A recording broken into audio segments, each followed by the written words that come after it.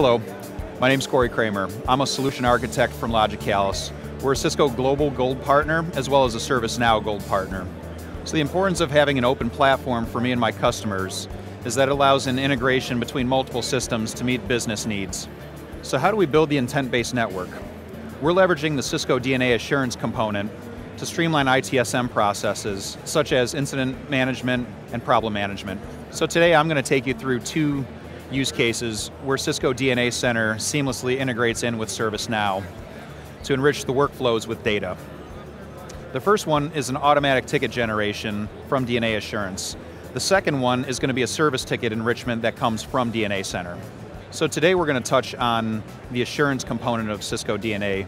The assurance component is the network monitoring and health and performance portion of Cisco DNA Center.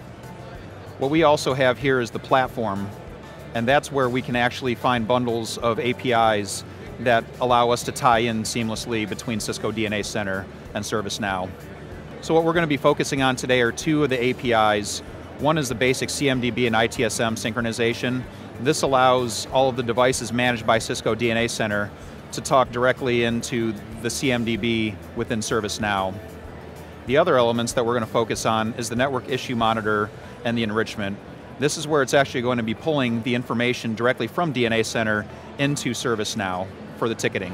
One thing to note here, for our demo, we're going to be focusing on just one of the events here, a reboot crash.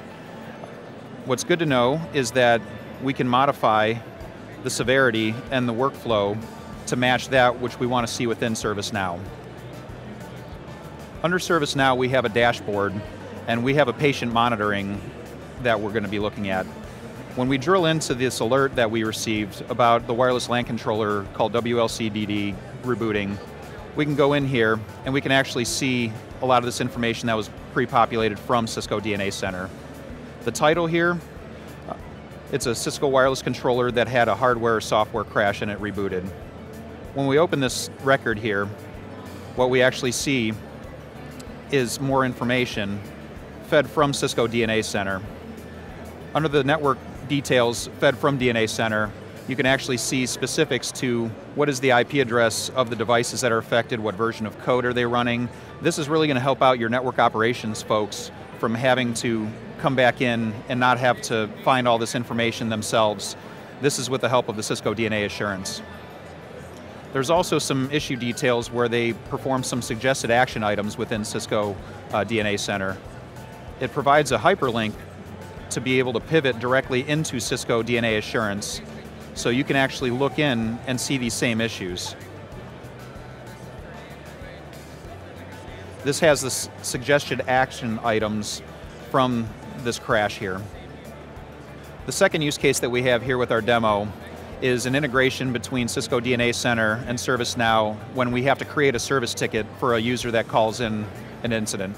So what we did is we took down the caller's information, and Cisco DNA automatically populated it. In our instance here, we have a user named CH Scott, and he was having a network issue. Once we put the user information in and put down what the event domain was, we're able to see the Cisco DNA network details that are pulled directly from DNA Assurance. This has information such as CH Scott is a wired user, this is his MAC address, this is his location that we built out within Cisco DNA, and this is what he's connected to.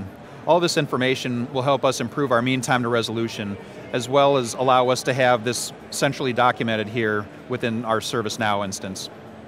Please visit Cisco DNA Center Ecosystem Exchange to learn more about our solutions and to contact us.